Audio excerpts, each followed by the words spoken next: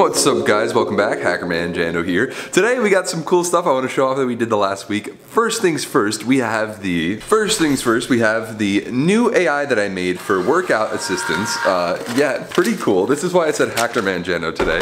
I hacked a AI platform. Well, hacking is probably not the right word. I technically used the API to get a bunch of workouts and a bunch of calls, and this is kind of an idea that I've had for a while, and it's my forcing factor now to get back into full shape. I was looking at pictures from like 2 years ago, but the idea is every day when I wake up, now I'm gonna have an AI that selects me all the workouts and all the things I need to do, comes with descriptions, all this other stuff. This is kind of something I've wanted in a gym for a while. Imagine you walk into a gym, you're like, I would like to work out this today, click button, and then a receipt pops out of all the workouts you have to do. You get a little pencil or something, check them off. I think it's way better than tracking in a phone, because when you're using a phone when you're working out, you can get distracted, all this other nonsense, all this cool stuff. But maybe I can go into the code a little bit of how I made this happen. But in just pulling all this stuff from a German API, yeah, I hacked a German API.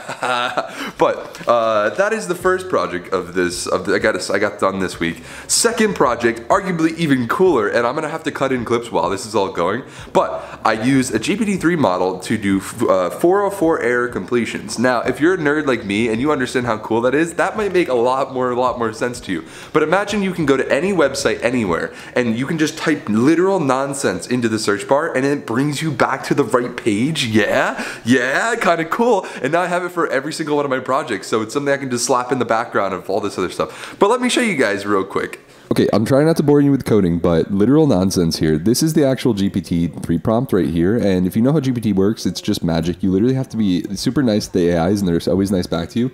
But the way View works, you have a router normally, and these are all the pages that can possibly be kept and met on the thing, and this is normally way longer than this. This is kind of just for the example, but it parses it into this root finder thing, and then it kicks back all this stuff, sends it back out to the router, and tries to use the GPT-3 prompt to then pull the thing back out.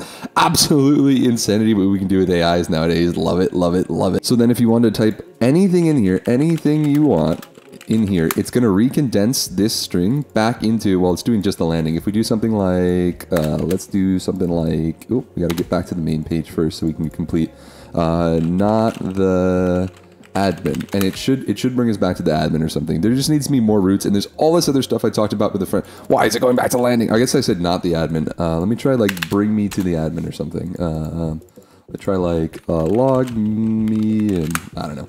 But that's the, oh, and that broke it. Well, it's a work in progress. It's a work in progress, but it's working pretty well. But now you can see the actual response that comes back. And when it comes back with a longer response from the Codex Da Vinci, let me try actually one more before I give up on this, because I think it should, I want to log in with auth.